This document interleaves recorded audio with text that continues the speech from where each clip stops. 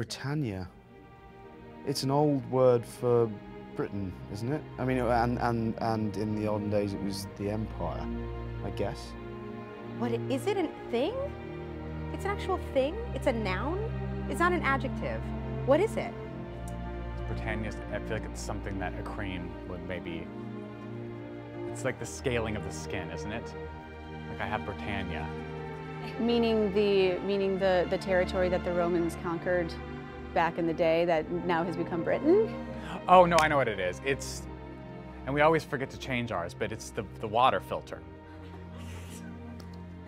No? Bridget, you help me on that one. Do I have a lifeline? Can I call it? Britannia means something.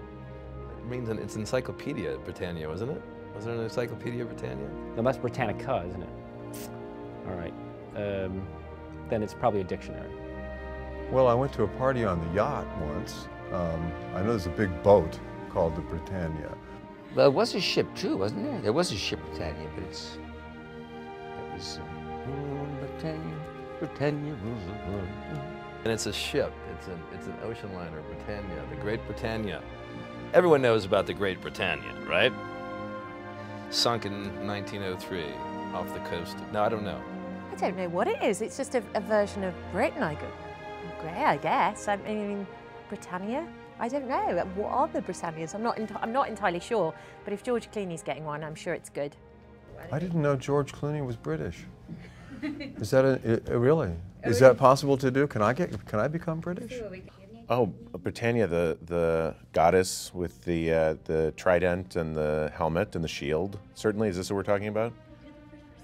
I got a tip in the hallway that I was going to be asked that, so I looked it up online. In fact, I'd leave the Britannia and just take George Clooney. Can I do that? What is Britannia? Britannia is the figure, isn't she? Yeah.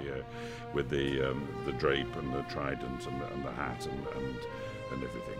That's who she is. Yep. In a nutshell. Britannia. Well, Britannia, I can't say it, is really the figure rather like Marianne in France, where this one heroic woman embodies all the virtues of a particular country. I mean, you know, Britain being Britain, Britannia's pretty straight and sits there with her spear and shield and helmet, looking ready for all comers. Marianne inevitably is a rather wilder figure, and in the popular rendition is kind of coming over the top of the hill with a sort of revolutionary fervour dripping off her hair.